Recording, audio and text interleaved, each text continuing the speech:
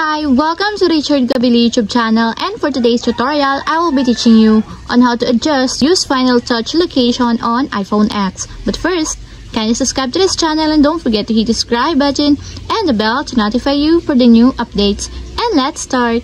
Using your iPhone X, from your home screen first, go to Settings. Then in the Settings, scroll down and find the Accessibility and then Top. Then in the Accessibility, scroll down again and go to Physical and Motor section and then tap the Touch.